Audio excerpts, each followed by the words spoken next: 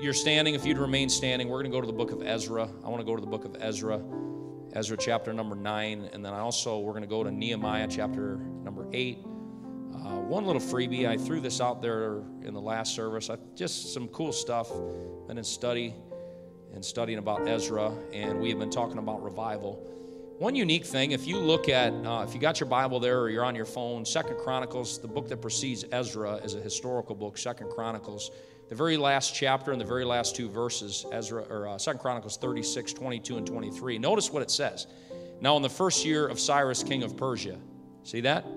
Go to Ezra 1 and 1. Now in the first year of Cyrus, king of Persia. The end of Chronicles, that the word of the Lord spoken by the mouth of Jeremiah. The beginning of the book of Ezra, that the word of the Lord by the mouth of Jeremiah.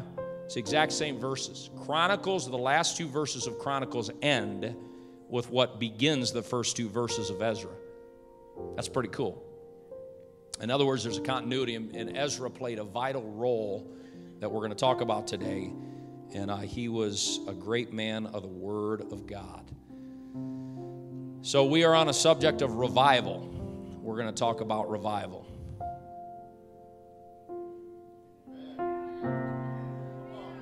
I'll give you time to catch up. I'm okay with that.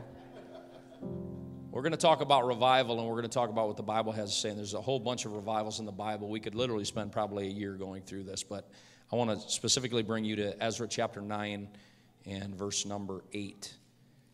And now, listen to what he says. For a little space, years ago, he said, grace hath been showed. Years ago, I preached a message called The Space of Grace, the little space of grace. And Ezra realizes that he's in a moment of mercy, a time that God carved out in the middle of what had been generations of chaos. And Ezra says, God's given us a little space of grace. They've been shown from the Lord our God to leave us a remnant to escape, and to give us the remnant to escape. They're coming out of Babylon, to give us a nail in his holy place, that our God may lighten our eyes and give us a little. Where's my scriptures? Help me out here, people. There we go. He might give us a little reviving in our bondage. That is Ezra's prayer. God, just give us a revival. We're coming out of all this mess. Give us revival. For we were bondmen, yet our God hath not forsaken us in our bondage, but hath extended mercy unto us in the sight of the kings of Persia, to give us a reviving, to set up the house of our God, to repair the desolations thereof, and to give us a wall in Judah and Jerusalem. Ezra and Nehemiah, they say, are companion books, that in the Hebrew Bible, the two of those books are together, Ezra and Nehemiah. So he's talking about the building of that wall. Now, so going to Nehemiah chapter 8, verse 1, all the people gathered themselves together as one man into the street that was before the water gate. They spake unto Ezra the scribe to bring the book, they said. Bring the book of the law of Moses, which the Lord had commanded to Israel. And Ezra the priest brought the law before the congregation, both of men and women, and all that could hear with understanding upon the first day of the seventh month. And he read therein before the street that was before the water gate, from the morning until midday. You think I preach long sometimes. Before the men and women and those that could understand, and the ears of all the people were attentive unto the book of the law. And Ezra the scribe stood upon a pulpit of wood. We're going to talk about this a little bit. He stood on the pulpit, which they had made for the purpose, and beside him stood a long list of people. And Ezra, verse 5, opened the book in the sight of all the people, for he was above all the people, and when he opened it, all the people stood up. Do you see the tradition right there? We have the introduction of a pulpit. We have the introduction of when the Word of God is being read, everybody stood up. So you're doing a good thing today in standing. It's a good tradition. In standing, you know what you're saying? We honor the Word of God. It's a good thing. And if you can't stand, you're not being rebellious. It's okay. But these people, they stood up. They stood up to honor the Word of God. And Ezra blessed the Lord, the great God, and all the people answered, Amen, amen, with lifting up their hands. Pentecostals, you're in good company with Ezra and his group of holy worshipers. They heard the word, they worshiped, they lifted their hands. They bowed their heads and worshiped the Lord with their face to the ground. Also, he gives another long list of people, along with the Levites, caused the people to understand the law and the people stood in their place. So they read in the book of the law of God distinctly and gave the sense and caused them to understand the reading. So we're going to talk this morning about Ezra's revival and what was at the core of Ezra's revival and why they had a revival during Ezra's time. We talked about Josiah last week and his heart, his tender heart toward God. And this week we're going to talk about Ezra's revival. Jesus, hallelujah, we're gathered together, Lord, on a 4th of July weekend. We thank you for freedom and liberty. Thank you, Lord, for the power of your Spirit and greater, Lord, along with that, the power of the Word of God. I pray in Jesus' name, open hearts, minds, lives. I pray your anointing, Lord, can do nothing without you. Communicate your great truth to your people and help us to have a revival in our hearts, in our families, in our church, in our city, community, our state, our nation, and in our world. We pray. In Jesus' name we pray. Amen and amen. God bless you. You may be seated.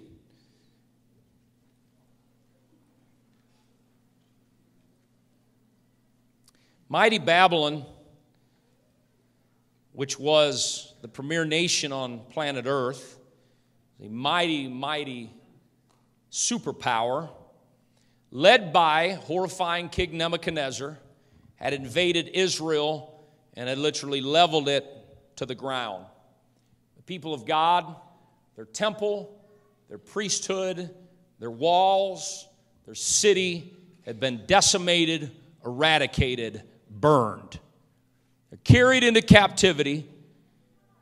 Basically, an entire generation had been extricated from their very own land, extricated from the worship of their one true and living God, and were serving in bondage to a foreign, corrupt nation known as Babylon. Every time we read about Babylon in the Bible, we need to have a fresh understanding, and if you don't know this, an understanding that Babylon was a type of worldliness and ungodliness and false worship. It was in many ways, a terrible place. And even when we go into our New Testament, all the way to the last book of the Bible, it's used as a metaphor when it speaks of Babylon, Mystery Babylon. It was a wicked place. It was a cauldron of devils in many ways. And yet, in spite of all of this, the people of God had been ravaged, taken from their land, planted in a foreign country, in a foreign community. And yet, in spite of all of this, thank you, Mitchells, for singing about God's mercy. Thank God for his mercy, though judgment comes. Judgment in many ways is an act of mercy in itself, because God could just kill us and send us straight to hell, but he doesn't do that. Sometimes he'll bring conviction, he'll bring prophetic words, sometimes he'll bring judgment. And even in this judgment, the people of God that have been taken out of their own home country and their place of worship and their temple and their priesthood and their holy of holies and their Shekinah glory of God, and all that had been taken from them, and they had been taken from their own land. And yet, in spite of all of that, God still had a plan for his people.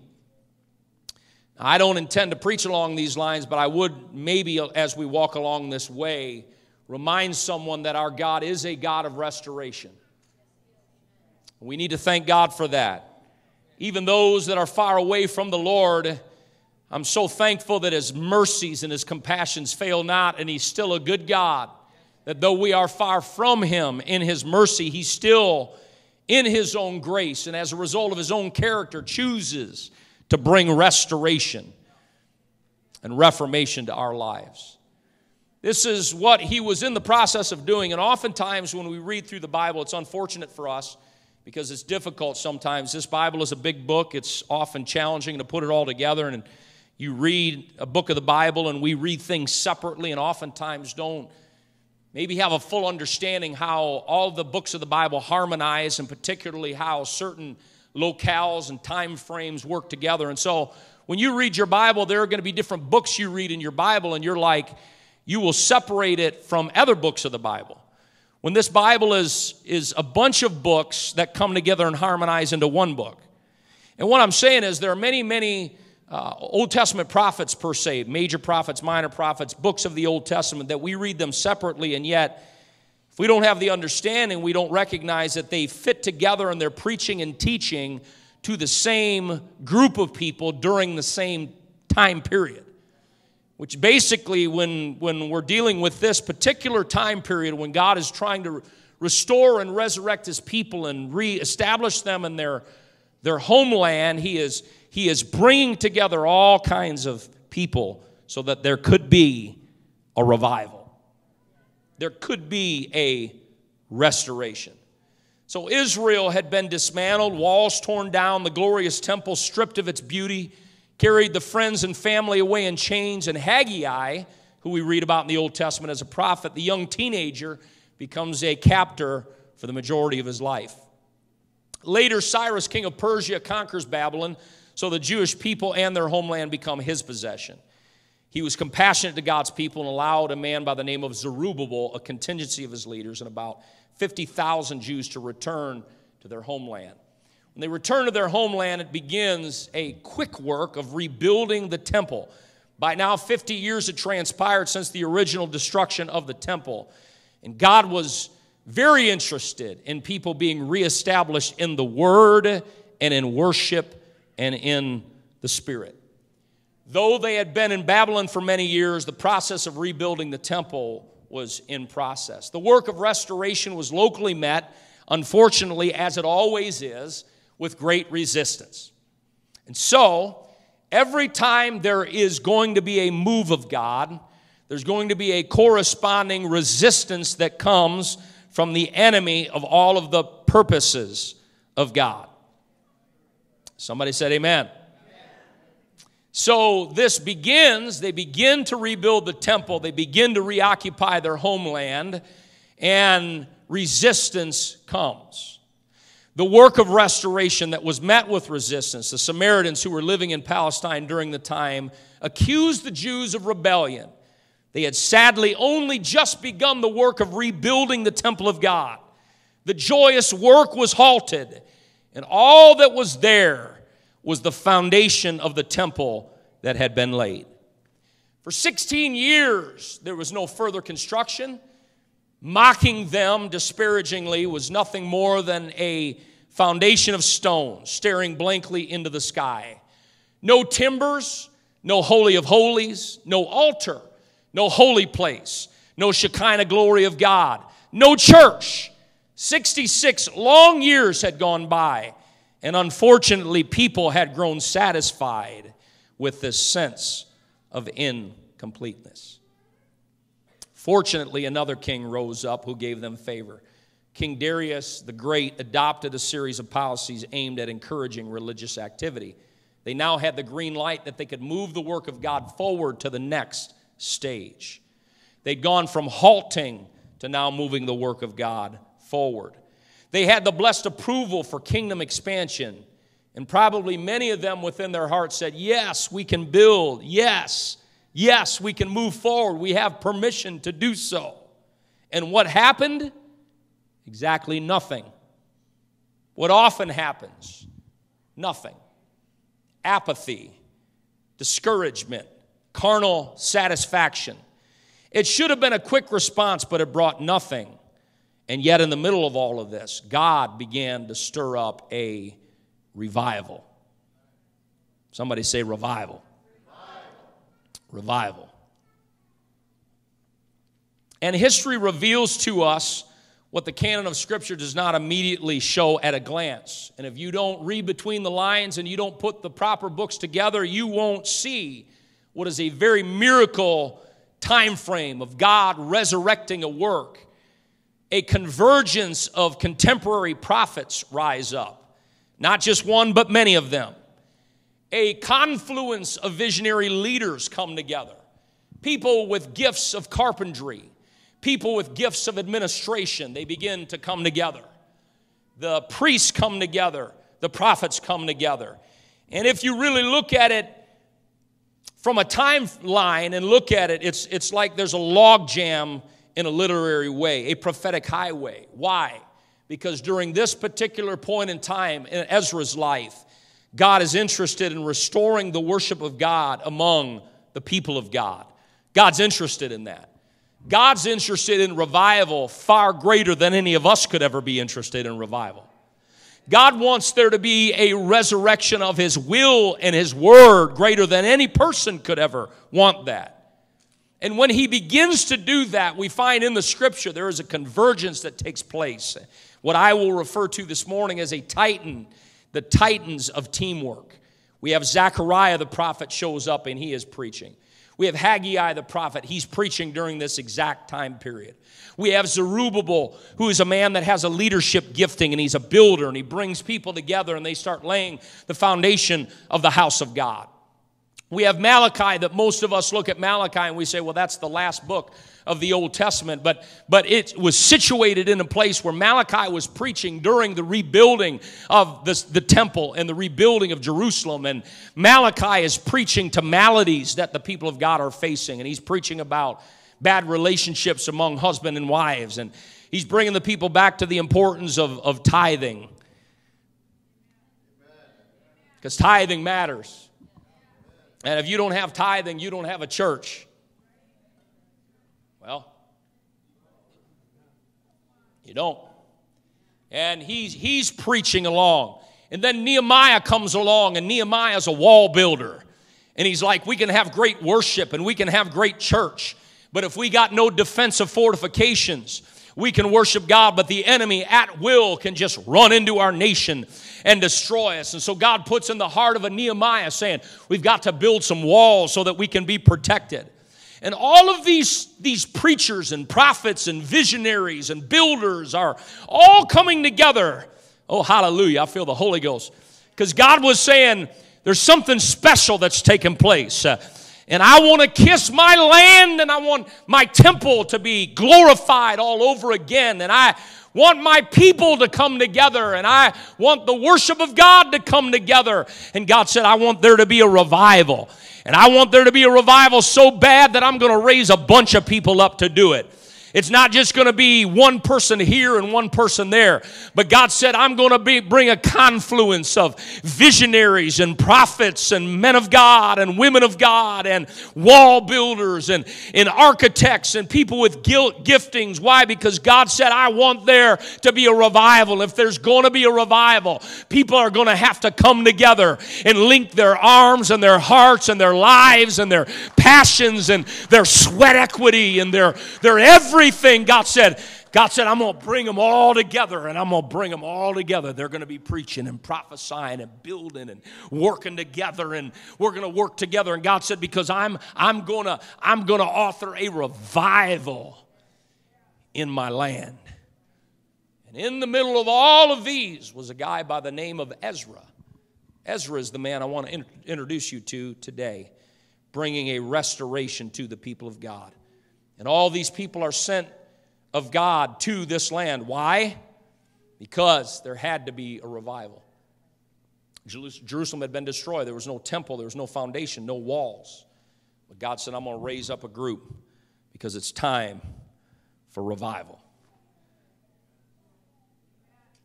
It's time for revival.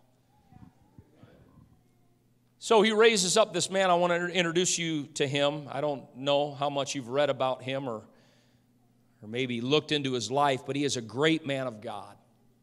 He's a great man of God. One of the interesting characteristics of Ezra was not born, reared, and raised in Jerusalem nor Israel. Ezra was born in Babylon.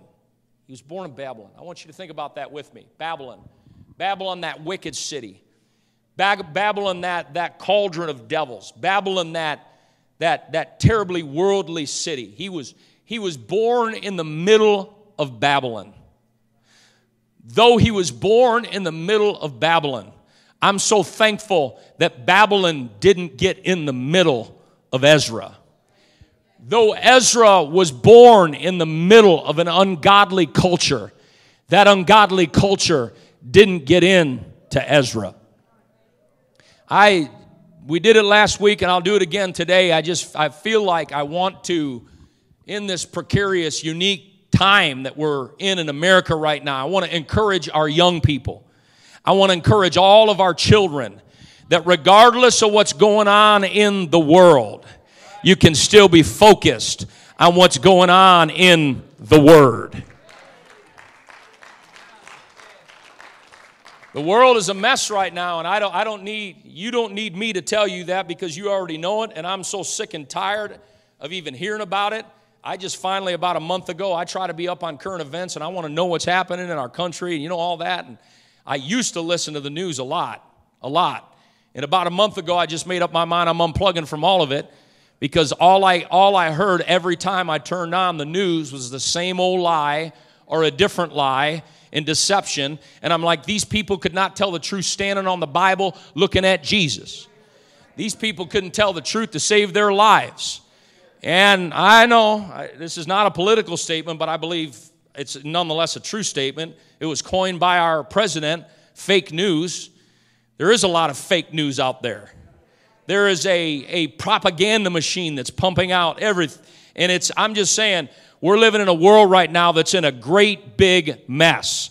I'm not here to curse America. I'm not here to talk about how bad America is. I thank God I live in the land of the free and the home of the brave. I thank God for that. But listen up, folks. We're not the America of old. There are devious forces that are at work right now in our country, right now, that would like a hostile takeover. And what I mean by that, it's an ideological takeover. It is a philosophical takeover that's happening right now before our eyes. And what America needs is that America needs a revival. Oh, God. America needs churches that are strong. People that are strong. Saints that are strong. People that got a stiffened spine as to all of the resistance. We shouldn't be surprised. There is a devil, and his full-time job 24/7 is to try to stop the church of the living God. We don't whine about that. We don't cry about that. We are soldiers in the army of the Lord. Amen. Ezra is a young man. He's a young man. He's a young man, Leonard. And he's a young man that is growing up in Babylon. Everywhere that he looks around him is the world. Everywhere that he looks around him is sin and debauchery. Everybody just worshiping other gods, doing other stuff. But he was a young man that though he was born in Babylon, Babylon was not born into him. Though he lived in Babylon, Babylon didn't live in him. Though he was in the world was not in him. Introduce you to a young guy that had every excuse in all the world to just be a worldly moron. He could have just said, this is all that I know. And yet when if I picture him in my mind, I see a studious young man. Oh, hallelujah. Give us studious young people. Come on. I see a young man that while all this cauldron of wickedness is around him, he's not looking up at the world and being enamored by the world. He's looking down into his heart, and he's looking down into the Word of God.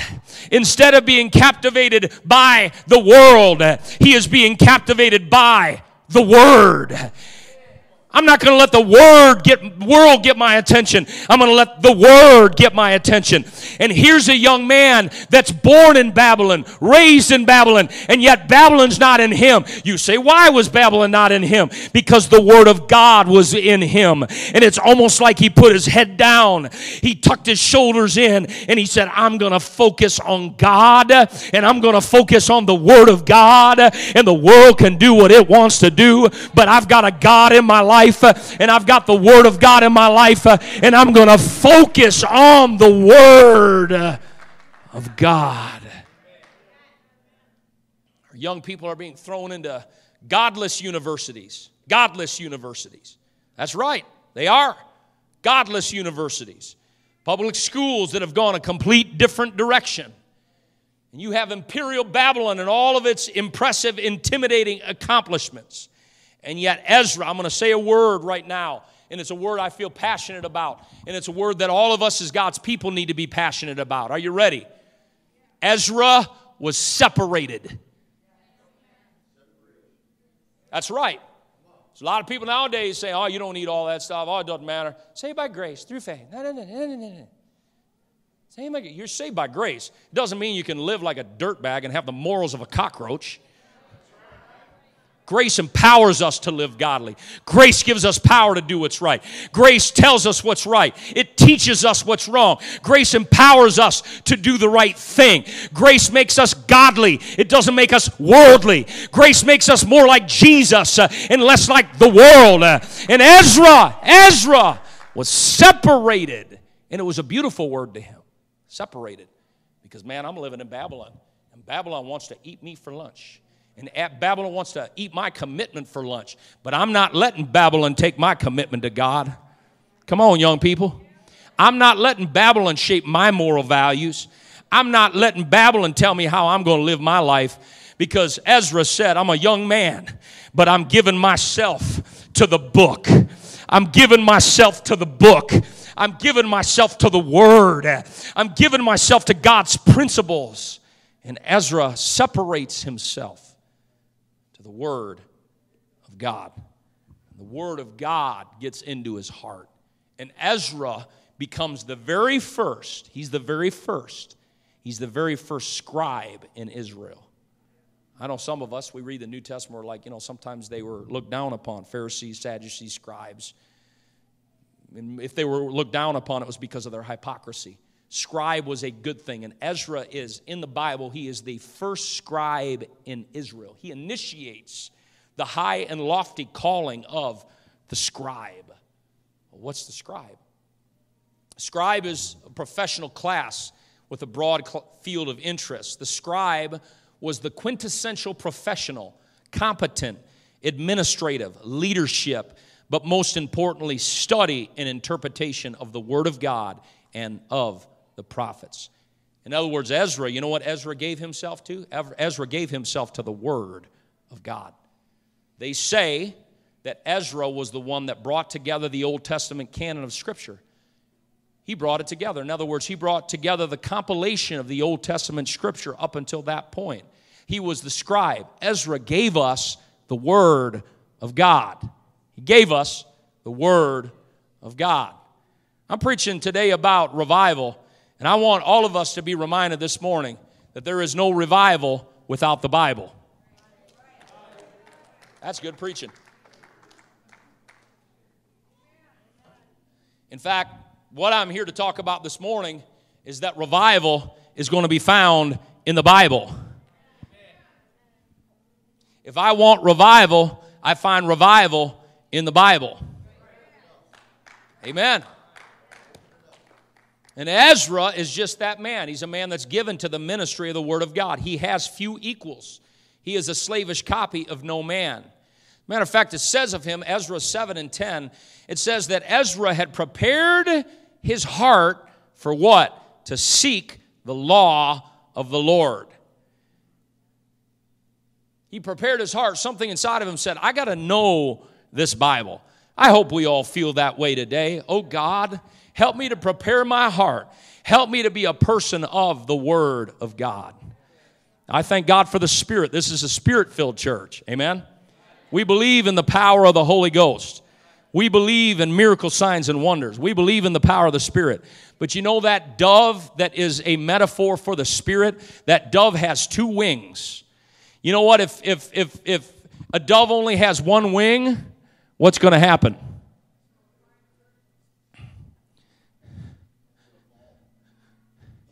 Dove has two wings.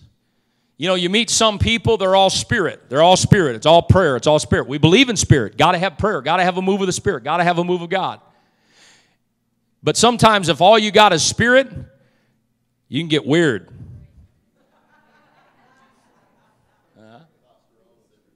It's true. Spirit, spirit, spirit. We have to have spirit. There's no question about it. It's a Pentecostal church. You have to have spirit. You know what balances spirit? Word of God. Word of God. Now, some people are they're biased toward complete Word. You know what? If you get Word and Spirit operating in tandem together, you know what you're going to have? You're going to have flight. You're going to have balance. There's a balance. We're a Pentecostal church. We believe in the power of the Spirit. But I tell you what, we equally believe in the power of the Word of God. The power of the Word of God. And Ezra is involved in mighty revival. He set his heart to seek the law of the Lord and to do it. Look at your neighbor and say, you got to do it too. Some people are far educated beyond their level of obedience. It's good to know the Bible. It's really good to obey the Bible. As a matter of fact, if I know a bunch of stuff that I don't do, woe unto me. We need obedience to God's Word. In other words, when I begin to seek the law like he did, I dedicate myself to the Word of God, all of a sudden I'm going to be going into the Word either. It may be at church. I may hear a word. And you may be like, well, I've never heard that before. You may be reading something in the Scripture like, man, what in the world does that mean? And sometimes you get really excited about it, and sometimes you want to cry about it. Because sometimes this Word of God, you know what it does? It points out areas of our life where God wants to improve us. And you know what I can do? I can say, well, God, I don't see it that way. You know what God does? He just says, okay, you don't see it that way. I'll change my word to fit you. That's a fair request. I'll change my word to fit you. Guess what? God doesn't change his word to fit me. I change myself to fit his word. I'm not looking for a church that fits me. I'm looking to fit into the church, fit into the Word. What is God's Word? What is God's will for my life? And even sometimes if it means it steps on my toes a little bit. Sometimes I get excited, jump to my feet, and say, amen. Other times I shrink back a little bit and I say, oh me. But either way, I want the Word of God in my life. I want the truth, the whole truth, and nothing but the truth, because you shall know the truth, and the truth shall make you free. The truth shall make you free. It's the Word of God. Oh, hallelujah. We got people coming from all kinds of backgrounds. Man, we got former addicts. We got dealers. We got all people been in and out of prison. But let me tell you what. It doesn't matter what you used to be. Because if you get the Word of God inside of your heart and you get the Spirit of God inside of your heart and you begin to follow the Word of God, all of a sudden you're going to wake up one day and say, who was that guy that I was a year ago? What was I even thinking? Because the Word of God has the power to transform and to change my life. When I say, I want to follow the Word of God. Even when it hurts. Even when it hurts. And then the Bible says, Ezra 7 and 10, it says, he sought the Lord that he might do it and to teach in Israel statutes and judgments. Because you don't start teaching until you've learned and been obedient. That's a dangerous style of preacher that doesn't know the Word and is disobedient to the Word and then wants to teach and preach the Word. That's just free. You can just think about that all day long if you like. Because teach, I want to be a preacher. I want to be a preacher. No, you don't want to be a preacher. You don't want to be a preacher until you have sought this book and brought yourself into alignment with this book. And then Ezra says, then you teach the Word of God. Amen. I got 3 points I'm going to give you very quickly. So here we got Ezra, gifted administrator, but his primary gifting was a heart of passion for the Word of God. Point number 1. When God wants to reestablish his people, there will always be teachers and preachers at the forefront.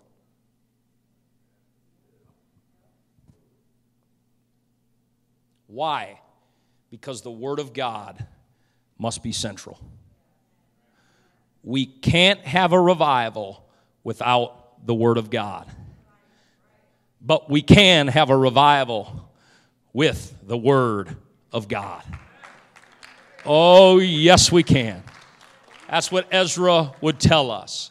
Ezra is a part of a massive reform movement, rebuilding what had been destroyed. It had been destroyed, like the church going through the dark ages. It had been destroyed. They're rebuilding the wall. They're rebuilding the temple. They're rebuilding worship in the hearts of God's people toward God. They're rebuilding a foundation of the Word of God. Ezra called the people back to a renewed spiritual life. How did he do that? He did that through the Word of God. He did that through let's get back to the book. Amen. He brought those restored exiles back to God's word. Nehemiah comes 8 years later and rebuilds a physical wall. But 8 years before, Ezra the scribe is rebuilding spiritual walls. Because there's no sense in having physical walls if you don't have spiritual walls. And those spiritual walls are a result of the word of God. And Ezra said, let's bring the book. Let's make the book central. Let's make the book the middle of all that we are and all that we do. Let's get back to the Word of God, because if we're going to have a revival, where are we going to find a revival? Are we going to go to the north? Are we going to go to the south? Is it in the east? Is it in the west? Where are we going to find a revival? Is it in the White House? Is it in the State House? Where are we going to find a revival? Is it in the university? Is it in the military? Where are we going to find a revival? I'll tell you where we're going to find a revival: in the Word of God. Revival is in the Bible. That was his primary mission as a scribe in the law of God, bringing everyone back to the Word of God. It's got to be central, middle of all that we do. Look at Nehemiah chapter 8 and verse 4. And Ezra the scribe stood upon a pulpit of wood.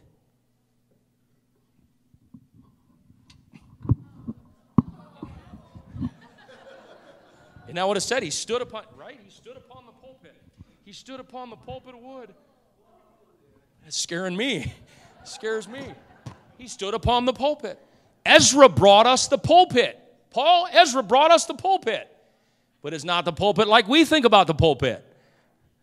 We thank God for the pulpit. The pulpit, there's a reason why. I mean, you can have different styles. You can have metal pulpits, wood pulpits. You can have, I don't know, fiberglass pulpits. You can have see-through pulpits. Some people don't like see-through pulpits.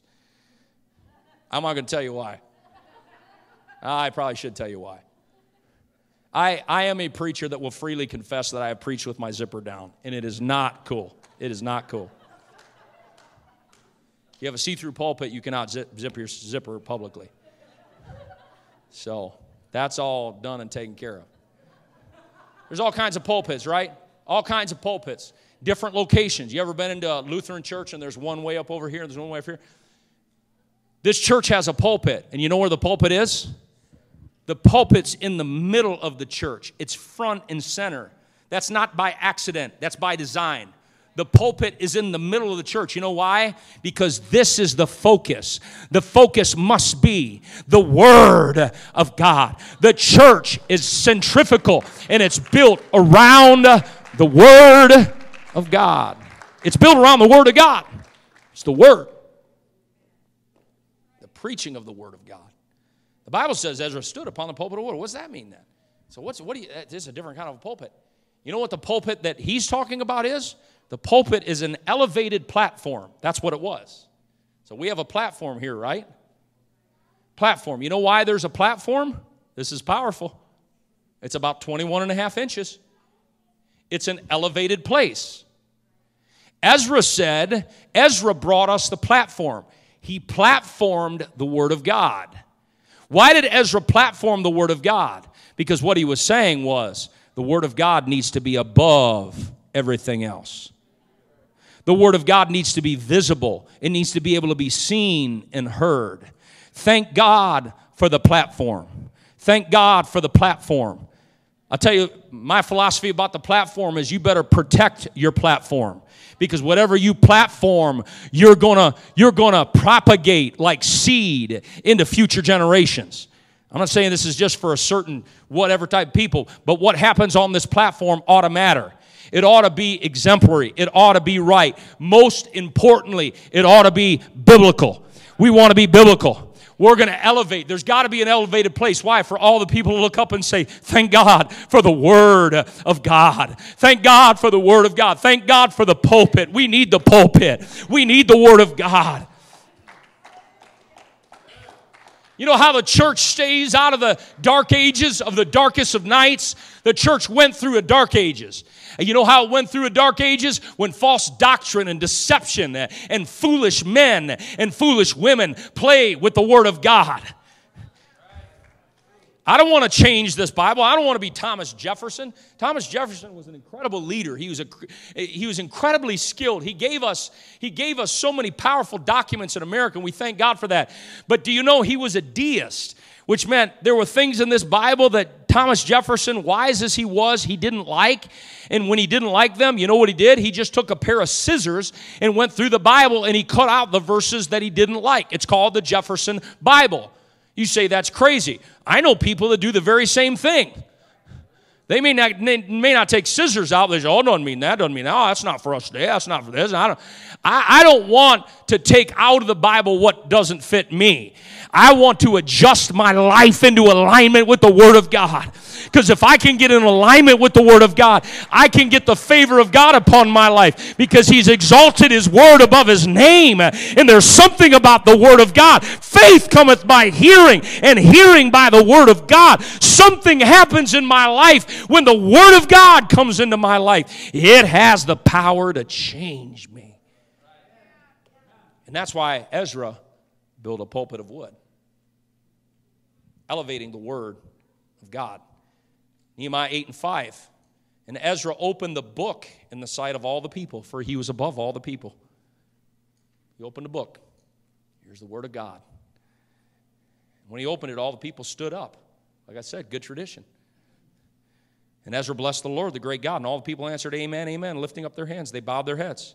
They read the book of the law of God. You know what that meant? The people were saying, "Amen, amen," saying we're going to bring ourselves into alignment with the Word of God. We're going to bring ourselves into alignment with the Word of God. Oh, I wish I had time to talk about this book all day long. But the Bible, that's the book for me. The Bible, that's the book for me. And here comes this kid raised in Babylon, reared in Babylon, rising up through the ranks. He gives himself to the Word of God. Isn't it amazing that the favor of God comes upon those that dedicate themselves to the work of God?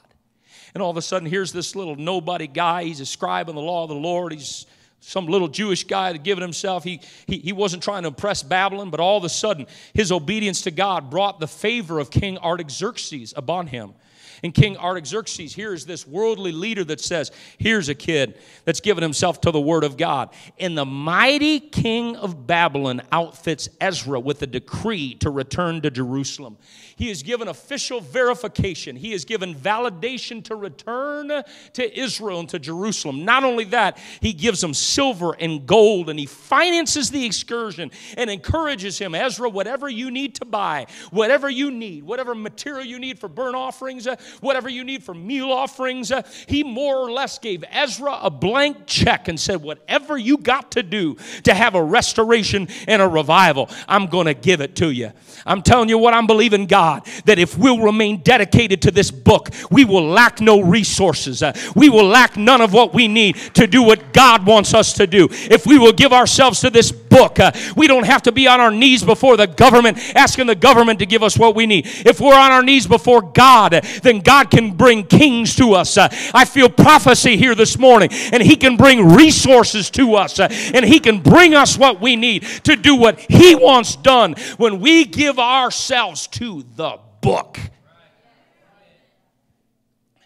God says, I'll give you whatever resources you need. He restores the vessels of worship that Nebuchadnezzar had taken out of the temple. It was an amazing act of God's kindness. He said, it's time for revival in Israel.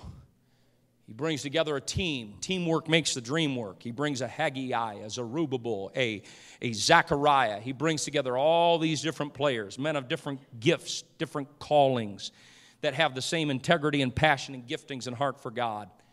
I tell you what, we need every Sunday school teacher. We need every life group leader. We need all of our evangelism people. We need all the saints of God. We need all the singers. Come on. We need all the prayer warriors. We need all the intercessors. We need all the soul winners. We need all the lovers of the Word. We need everybody working together. Come on. It's a huge undertaking. If there's going to be a restoration of the work of God like Ezra had, it took everybody. It took administrators.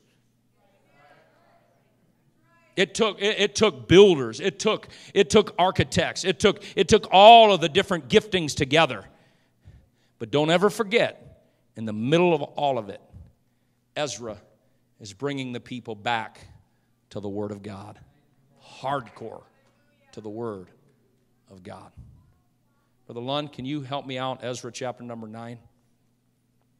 Point number 2. When you dedicate yourself to the Word of God, I'll tell you what happens. Our hearts become sensitive to God. They become sensitive to sin. And they become sensitive to compromise. Amen. When we give ourselves to the Word of God, something begins to move within us. God begins to move within us. And all of a sudden, we start looking at things differently. Our assessments are different. The way we look at the world, the way that we look at our interactions, the way we look at our lives, all of a sudden begins to change when we look into the Word. And Ezra is a man of the Word, and all of a sudden he's in the Word, and he starts looking around. He says, uh-oh, we're in trouble. Read. For they have taken of their daughters for themselves and for their sons, so that the holy seed hath mingled themselves with the people of those lands. Yea, the hand of the princes and rulers hath been chief in this trespass.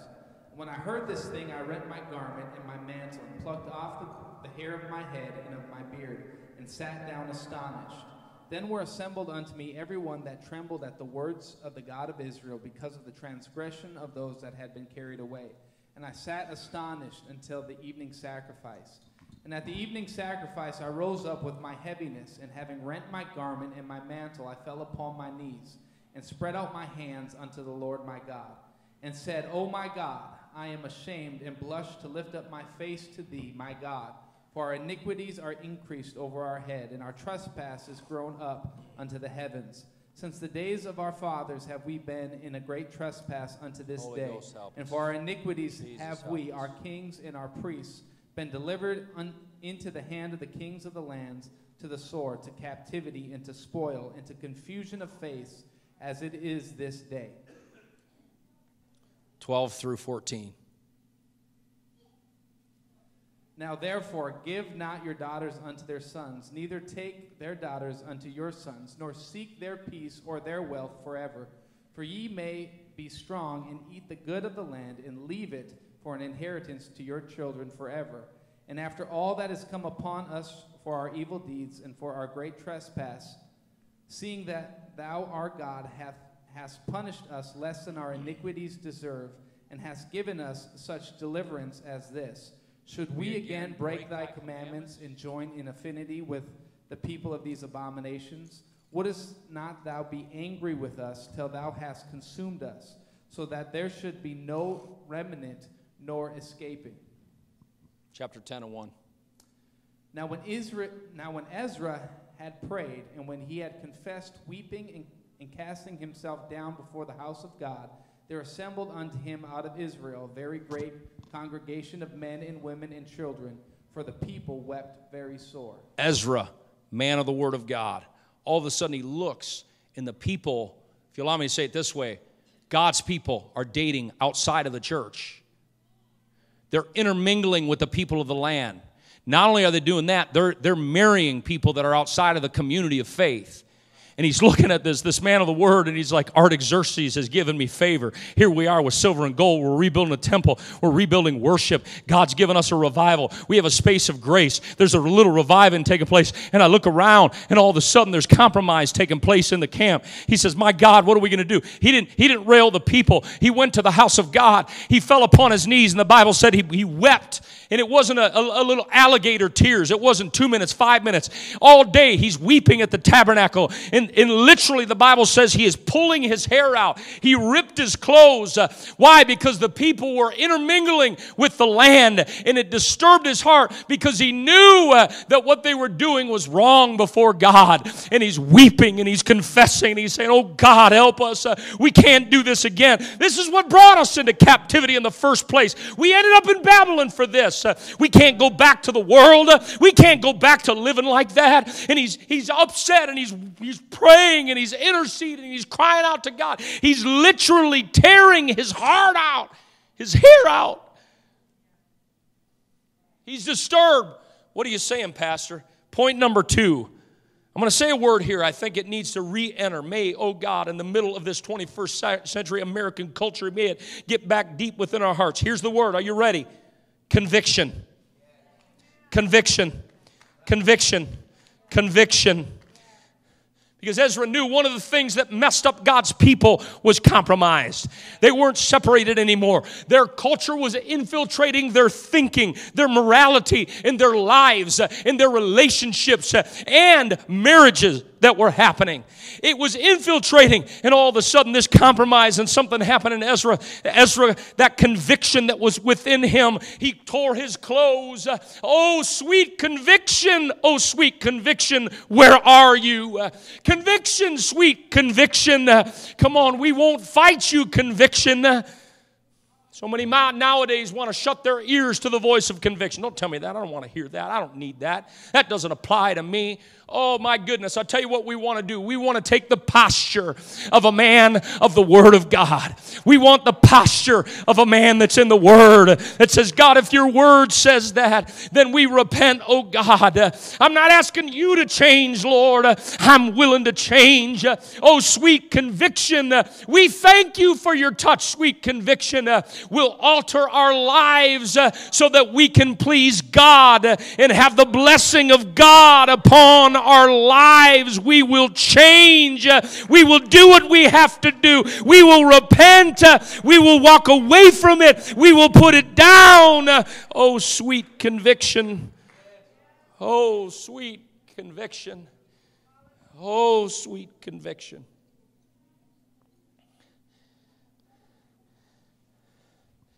It says he ripped his clothes, he pulled out his hair and his beard. New Living Translation said he was utterly shocked. Amplified says he was appalled. Other translations say he was disgusted. It was revulsion. Why? Why? Why? Because when you get in the Word, God gets in your heart. And when God gets in your heart, you can't blow off sin like you used to blow off sin.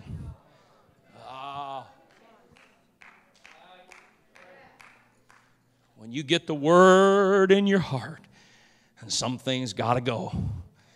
Some changes just have to be made. When you focus on the Word of God, like Ezra did, he had spent decades of his life in the Word of God until his spirit was sharpened to a sharp edge. And he knew that's wrong. We can't do that. We need a revival. We need God to continue to bless us. And he's not going to bless foolishness and folly, compromise and sin. And so Ezra brought them back to the Word of God. He brought them back to the Word of God. Because this book will make us sensitive to sin and compromise. Would you lift your hands to the Lord right now? Talk to Him. Oh, hallelujah, Jesus. Hallelujah, Jesus. Oh, hallelujah, Jesus. Oh, God. Help us to be sensitive, Lord. Help us to be sensitive, oh God. Put within us, Jesus, a fine-tuned edge, Lord, that comes from relationship in the Word and prayer and bringing ourselves into compliance over and over. May conviction be strong in the church. A hatred for compromise, a desire to please you and you alone, Lord, in all we do. Oh, God, we need a revival, Jesus. We need a revival. We need a revival. We need a revival, Lamb of God. In the name of Jesus. Hallelujah. Let's thank the Lord together. Jesus' name, Jesus' name, Jesus' name. Jesus' name, Jesus' name, Jesus' name. Help us, oh God. I'm closing. My final point. Third thing.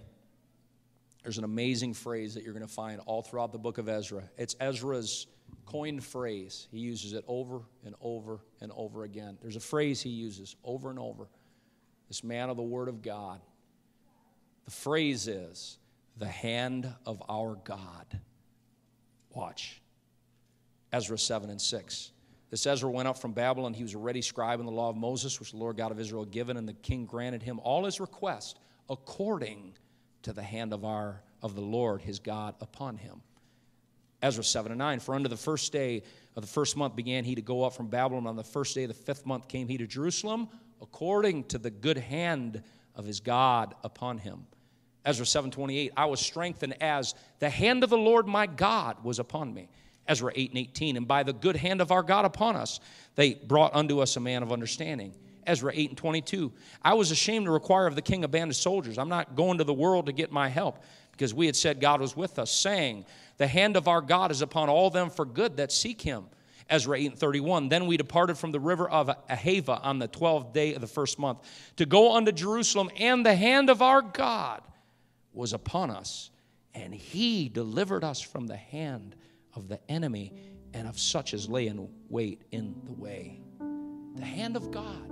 And the hand of God was upon us. Oh, I feel God so strong right now. I don't know if you're feeling what I'm feeling. I feel God so strong right now. The hand of our God was upon us. The hand of God was upon us. The hand of the Lord helped us. The hand of the Lord was there. Because you know why? If you've got a relationship with the Word of God, then you'll have a connection with the hand of God.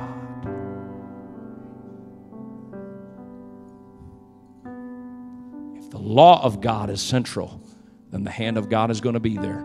That's the kind of revival I'm talking about to us, River of Life Church, here on a Sunday morning, a 4th of July weekend. That's the kind of revival I'm talking about. I'm talking about the kind of revival when the Word is elevated. And this is what matters to me in my life, is to live this Word of God. And church, listen up. Our greatest days will be ahead of us if we make the Word of God the most central thing in our lives. The hand of God will be upon us. The hand of God is upon us.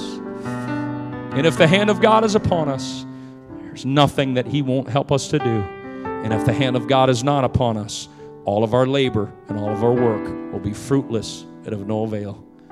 But if the hand of God is upon us, there's nothing we can't do through Him. Come on, River of Life. How many want that kind of revival? Come on, let's stand together. How many want that kind of revival?